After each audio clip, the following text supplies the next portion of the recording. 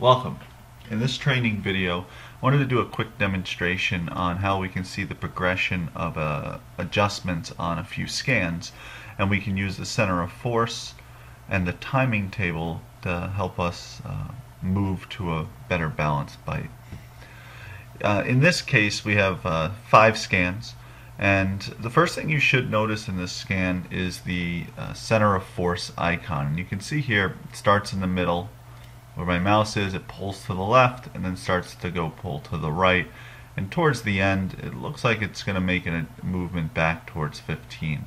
And so we have a general trajectory of our bite pattern here. We also can see that 4 and 15 are dominant forces in this bite, and so when we look at this, depending on the doctor's prognosis or how he wants to handle the patient, there might be some idea that we want to get this center of force icon more down the midline of the bite, and we want to reduce the forces on 4 and 15. Another element to this that's interesting and to be aware of is that the A to B area, where A starts and B ends, has a time evaluation. And if we go up to our timing table in this pane and we make sure the timing table is open, you can see that A1 and B1 are time stamped, and there's a chain or there's a time between those, and it says 0.62 seconds. Ideally, the research that we've seen, and you can always contact Tekscan if you want to see some more information on this, but you want it to be under 0.3 seconds. And so ideally we'd like to have this about half the time, where the A line is closer to the B, vice versa, and the black force line that rises isn't as long but more steep.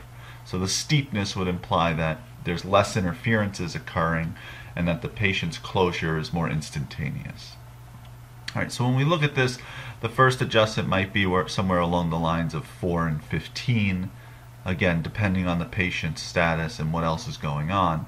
But when we click on scan 2, what a really good element here is you can see that the adjustments might have occurred on 4 and 15, but only one really worked. You saw 15 drop in force. We can tell because the color went from pink to light and dark blue, but the force had to go somewhere, so it looked like it kind of transferred towards 3. And so we still have some pink forces. 4 dropped a little bit in total force. It went from pink to orange. And the center of force is a little bit more dramatic to the right side.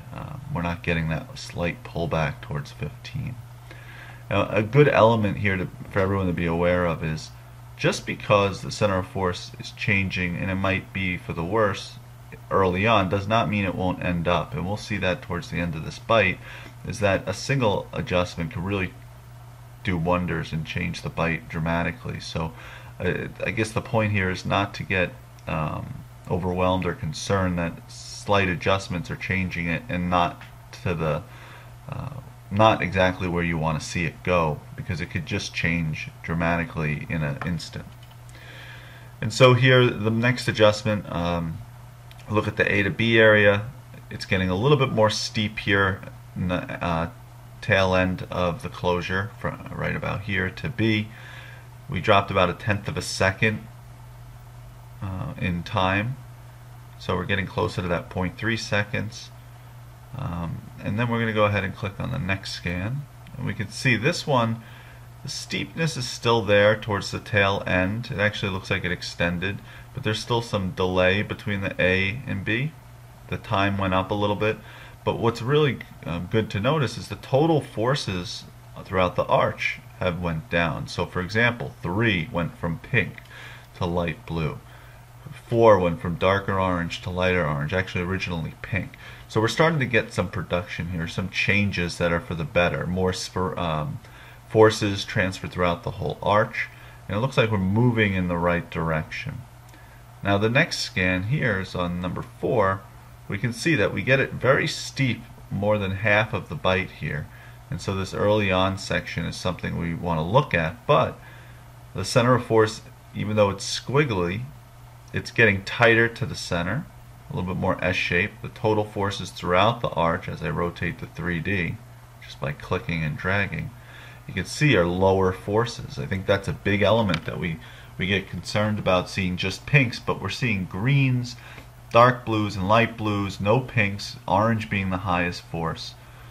The A to B area right now is a little bit higher than we started, but there are parts of that are probably not as concerning, since early on the A line looks like it's, I can move it to a more accurate area and drop about 1/10 of a second there.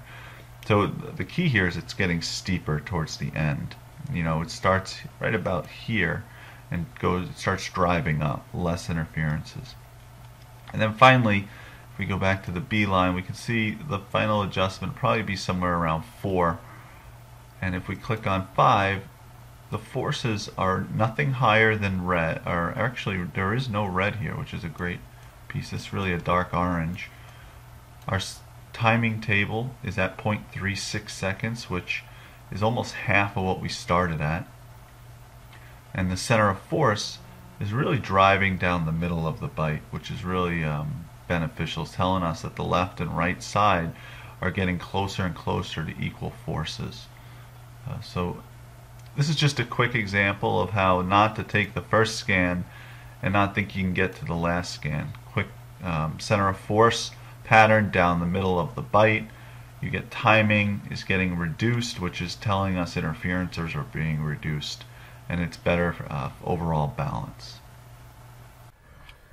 If you have any additional questions, you can contact Tekscan, or you can go to our online website and look for additional resources, and our videos are available.